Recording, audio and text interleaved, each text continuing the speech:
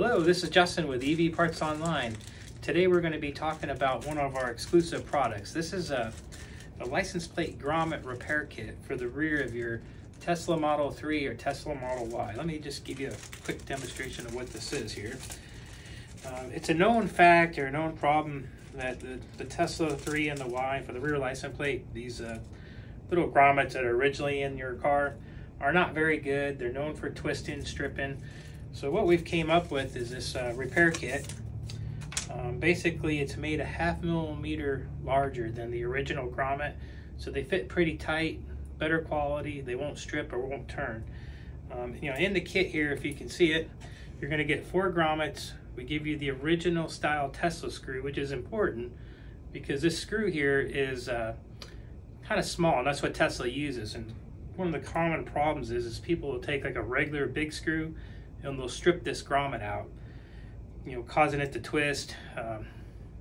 Just doesn't work. So we're gonna go put this in. So let's go get started.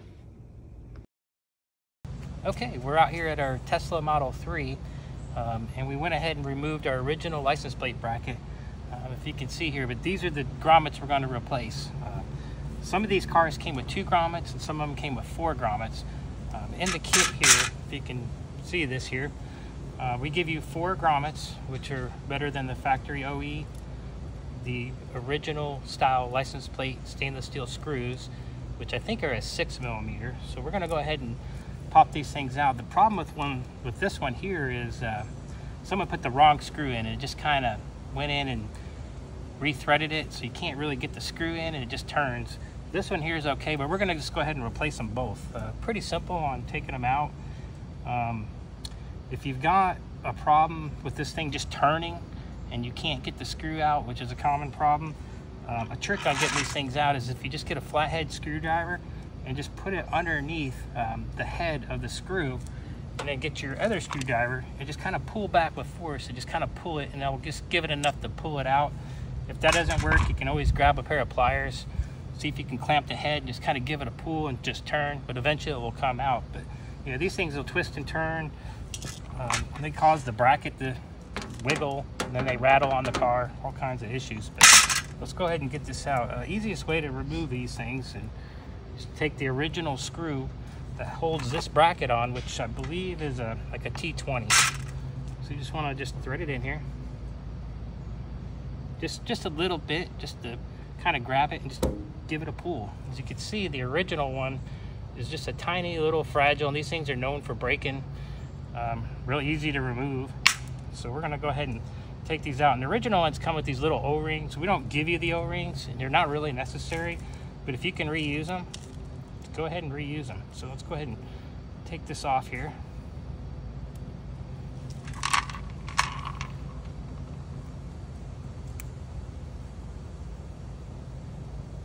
Okay, so we got a ring off here, off the original.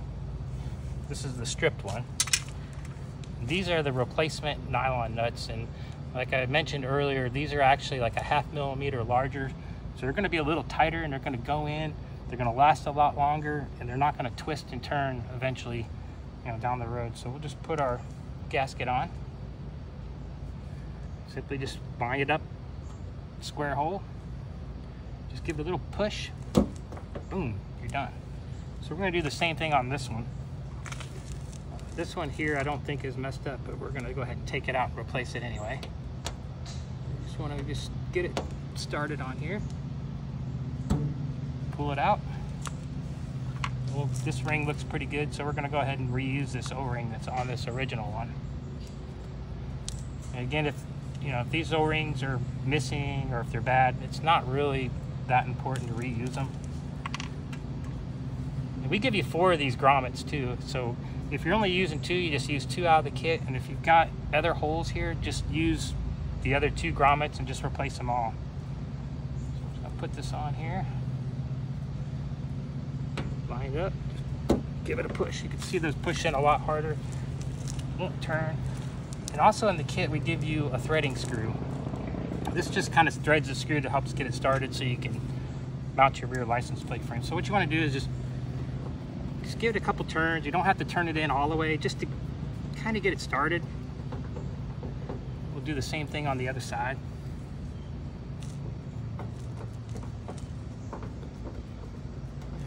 me do it. Okay, so we got those threaded. So we're gonna put back our original license plate frame. If you don't have one of these license plate frames, it's probably recommended to get them because they originally came with them. I see a lot of cars will have them just mounted, you know, your license plate directly to the paint.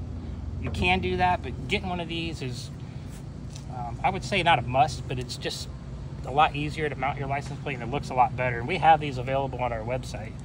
So if you don't have one, check out our website and we can hook you up with one of these.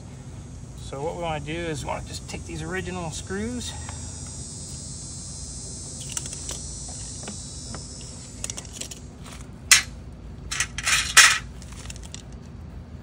Here it is.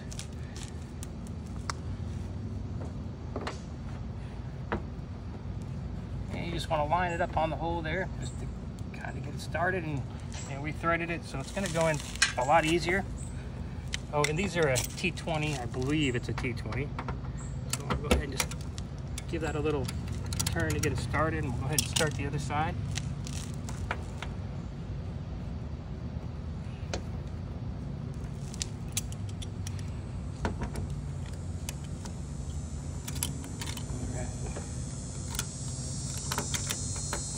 These fit a lot better, a lot nice and tight.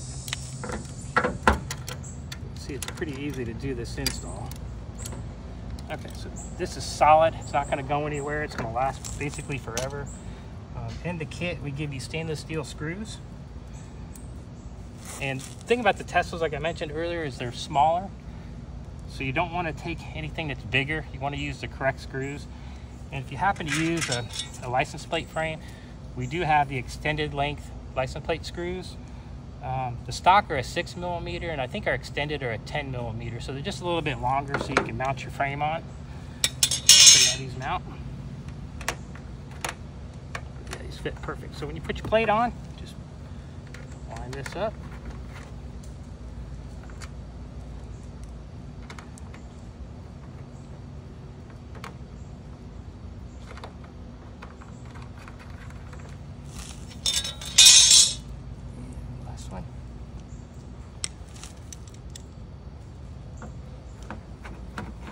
Just tighten it and you're done.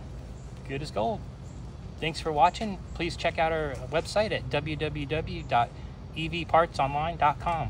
Thank you.